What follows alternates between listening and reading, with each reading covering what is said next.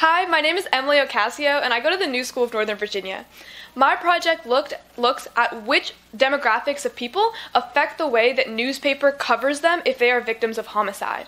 I went to my project with two main theoretical frameworks. The first one is the ideal victim theory. The ideal victim theory is a theory that says that society will treat victims that we perceive as innocent and vulnerable better than victims that we don't perceive as having these qualities.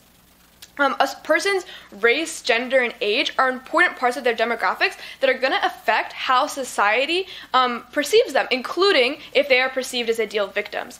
However, beyond just those demographics individually, the way that a person's collection of demographic identities come together additionally affects the way that society perceives them as victims.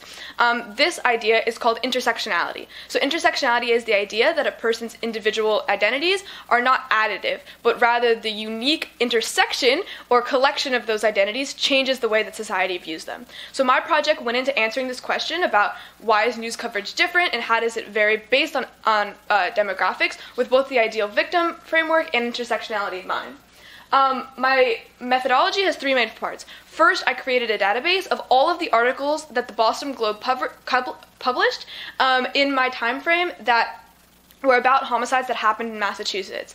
I began with 1.2 million and I ended up with a collection of 5,000 that was through a mixture of both manual sorting and a computer algorithm that helped limit them down. From there, I then matched each article with its corresponding record in an FBI database that had a collection of all of the murders that had happened in that time frame. The way I did this is through reading each article and based on information mentioned in the article, matched it with the case that made sense. The reason for doing this is because the FBI database provided a lot more comprehensive data and consistent data about every single article that had happened. So from there, I was able to get all of the circumstance, the weapon, the date, even if that wasn't mentioned in the article.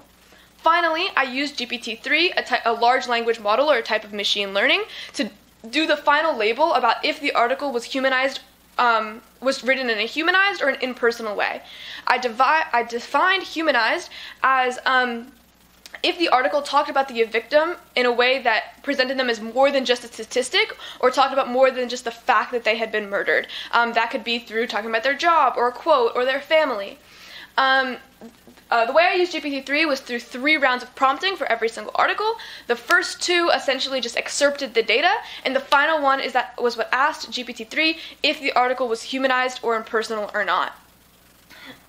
From there, I then used the generalized linear model to run statistics and figure out which independent variables, and specifically looking at race, gender, age, and the intersections between them, affect the likelihood of receiving humanized coverage. My main score is called the composite humanizing score, which considered receiving a humanized article as humanized and not receiving a humanized article or receiving no article as being treated impersonally. The largest demographics I found were that young black men, so black men under 18, were 30 percentage points less likely to receive humanizing coverage than their white male counterparts. Additionally, black men of all ages were statistically significantly less likely to receive humanizing coverage than their white counterparts, just with a smaller percentage point difference at other age groups. Similarly, the only statistically significant age range for white versus black women was in the age range of 18 to 29, where black women were 23 percentage points less likely to receive humanizing coverage than their white female counterparts. This matters because the way we talk about people is the way that we treat them as a human and the way that we present their demographic as a whole.